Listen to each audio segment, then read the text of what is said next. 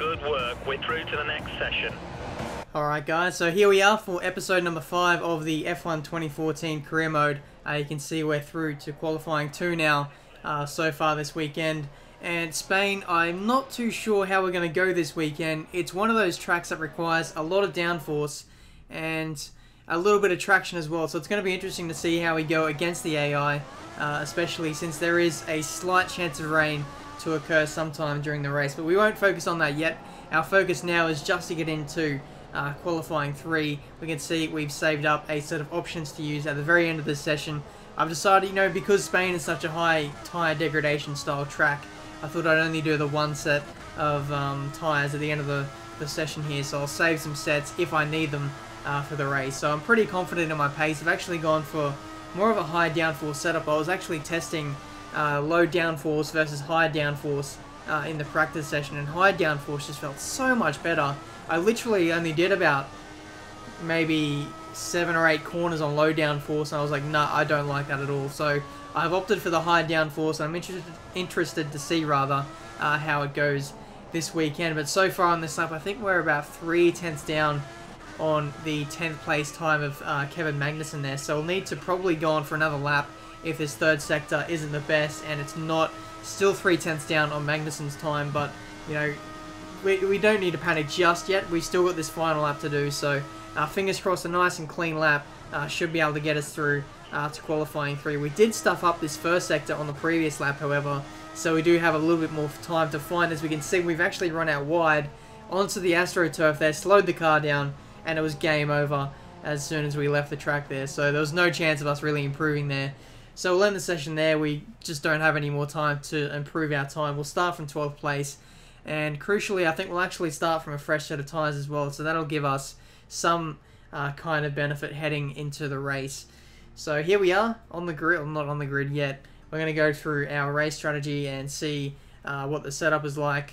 For the most part, I think the setup was pretty much the same except for the aero. I also played with some of the suspension settings as well. As you can see, the strategy there is a 2-stop.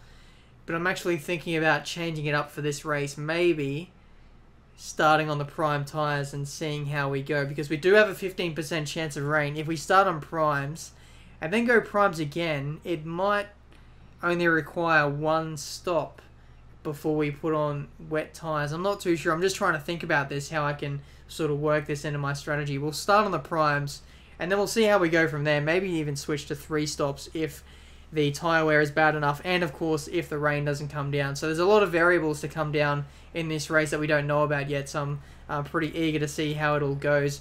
And some different, you know, settings in terms of the suspension and the balance. Hopefully that should give us some kind of benefit as we head into the race. Just trying to test some things, since we are really early on in this career mode and on the life cycle of this game. We could find some hidden gems in the setup, but either way, the race is underway here in Spain, and it looks like we've got off to a fairly average start. That's to be expected though, because we are starting on the harder compound tyres, and naturally those tyres are a little bit harder to get off the line in comparison to some other cars. And going up the inside of one of the Toro Rossos into turn 1, and we're up into 9th place so far, getting a bit of oversteer there, as we can see Massa, Magnussen and Button going 3 wide through there. And now our high aerodynamic wings here are going to really play into our favour here through this first lap, avoiding Magnussen, who brakes early. I knew that was going to happen, so I just moved to the inside and took up 2 places there. So we're up into P6. Next up is Alonso. We avoid him as he brakes early, lock the outside front tyre, but unfortunately just gave Vettel a bit of a touch there. I can't avoid everyone if they're all going slowly, which is a bit unfortunate. But either way, on our prime tyres, we've moved up from, I think it was 12th we started from, and we've gone up all the way up to 5th now, so it's a fairly good start. Once again, you know, we don't get off the line that well, but coming into the opening couple of corners, we're really good at overtaking some of the drivers in this game. So lap 4, we can see Fernando Alonso flying up our inside on the DRS straight. That's of course because we're running higher aero. We're going to be a little bit vulnerable to these guys if they put the car up into fast or whatever, use their DRS to get past us. So we'll need to watch out for that. Probably save a bit of fuel through the middle and third sector, and then possibly just run fast on the straight every single time to defend from these guys. It wasn't what I was doing in this first stint, but as you'll see as the race goes on, I was becoming a little bit more efficient with my fuel. and using all my fast revs for the straight. But as you can see, we're having a bit of a ding-dong battle here with Magnussen, trying to attempt to get past us in the last couple of laps, and I don't think he's actually got the move done yet. Can he get it done this time? On lap 10, we're coming in for our pit stop in just a few laps' time. We still maintain P6 for the moment. Button actually got in front of Magnussen there, so that's a worthy thing to note. But the end of lap 10 here, we can see all the option runners coming in for their stops, except for, I think it was Rosberg, who stayed out the extra lap. And now lap 12, we can see pretty much everyone else coming in for their stop. That gives us the lead of the Grand Prix. I still need to stay out for one more lap.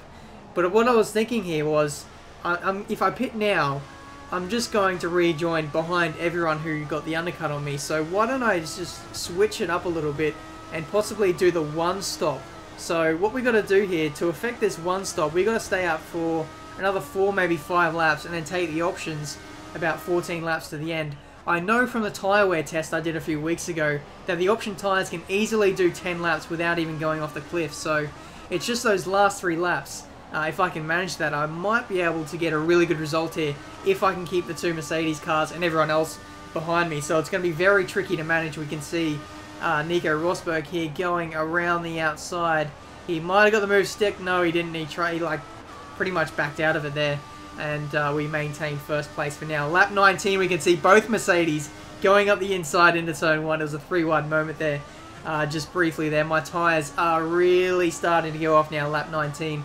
I actually think I'll be coming into the pits at the end of this lap. So it's going to be very lineable as to whether I can maintain this position, because through this second and third sector, it's generally being quite a breeze to keep these cars behind us. As we can see, Rosberg there going around the outside, backs out of it. Why did he do that? He could have had the lead there if he would have maintained it. I was just saying, it's just generally been pretty easy to maintain track position up until this stage, because the high aero has sort of kept us in the game here. We've been getting really good, I guess, apex speed through most of these corners. And the way that the dirty air effect works on this game, it's sort of kept them behind me and sort of kept them out of striking distance of actually passing me throughout the majority of this race. But now we can actually see we're coming into the pits for our one and only stop. We got Fernando Alonso, who took the lead of the Grand Prix. He got in front of the 2 Mercedes on lap 19. So that's possibly going to help me here as I rejoin potentially in clean air. What I've got to do now is put in some of the best laps I can on option tyres. If I can go purple, put in some really good lap times. The undercut should work. It's effectively an undercut because we'll have fresh tyres compared to them. If we make up the time on those guys where they're going slowly on their dead tyres, we'll have the lead of the race once again once they stop. And then after that, we can save our fuel, blah, blah, blah, and just cruise on to the finish, providing we don't make any mistakes. So the plan is for these next few laps, just push like crazy, put in some qualifying style laps, just burn up all the fuel. It doesn't matter if we go -1 or -2 on the fuel. We can save it later once we have the track position. As we go around the outside of Ricciardo on dead tyres, he's just got nothing to fight with at the moment. And actually just then I got a message from the engineer telling me that rain is scheduled to come down in about 10 to 15 minutes time. So that is about, or just about when the race is scheduled to finish. So if it does rain hard enough, then it might save me as well, because then everyone is going to have to switch to intermediate tyres, and it might sort of play into my hands a little bit. So I will see how that goes. We actually go purple on lap 22, so we are fastest of the field, and on current merit we should be able to rejoin in front of everyone once they make all of their stops. So we've got to pretty much maintain this pace until everyone stops, and then we can sort of cruise, save the tyres, save the fuel, and then see how we go at the end of the race once everyone else rejoins onto the back of us once again. So here we can see we're catching up to the back of Adrian Sutil, who of course hasn't stopped yet. I believe all the AI cars are running 2 stops as we got the inside of Sutil. We just had so much more grip than Sutil, combined with the the high aero we were running. So we could even brake a lot later than the AI coming into corners, especially turn 1 when I was trying to defend from cars that were overtaking me. We can see lap 23 had a few more cars coming in for their second and final stops, and then lap 24 finally we can see Fernando Alonso, my teammate, making his stop, and that gives us the lead of the Grand Prix. Now putting the car back down into lean, trying to recover some of that fuel through the corners, and Chilton there getting lapped as he completely runs wide through that third sector complex.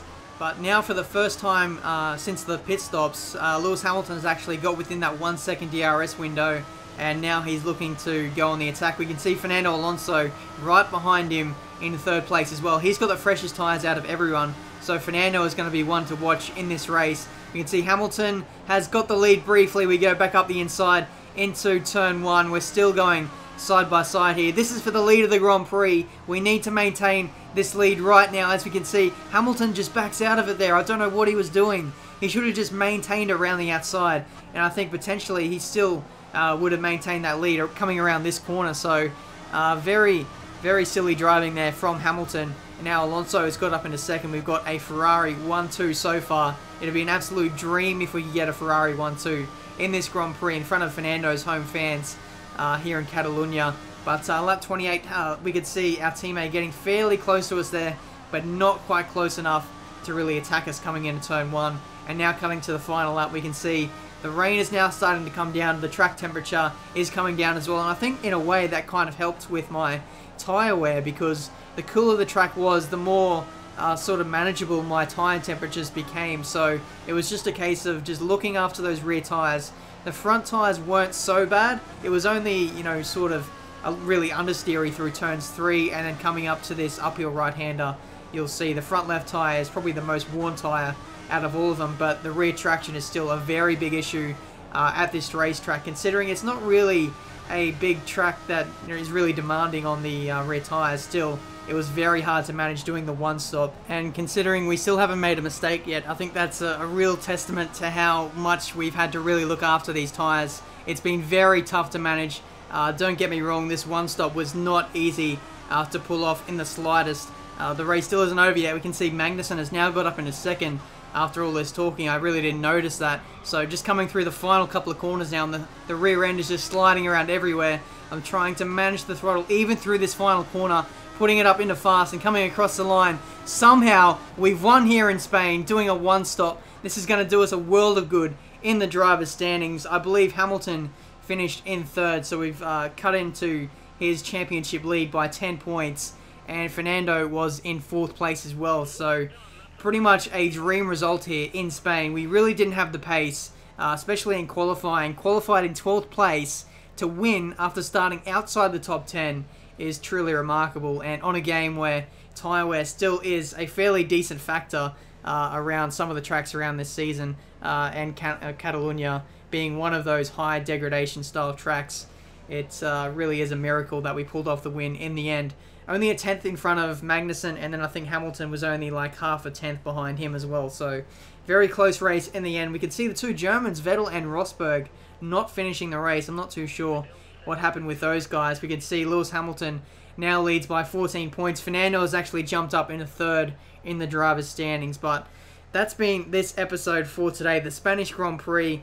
Lads, if we can hit 3,000 likes on this video, then the next episode in Monaco will be a 100% race. So hit that 3k like target and we'll do a 100% race around that track for sure. So constructors standings, Ferrari is getting ever closer to Mercedes in second place after Rosberg didn't finish in this Grand Prix. But either way, that's been this episode for today. If you enjoyed it, make sure you leave a like. If you're new to the channel, make sure you subscribe to the channel to see more F1 2014 videos in the future, career mode, online races, all that kind of thing. It's going to be on the channel here. So until my next video, guys, I'll see you next time.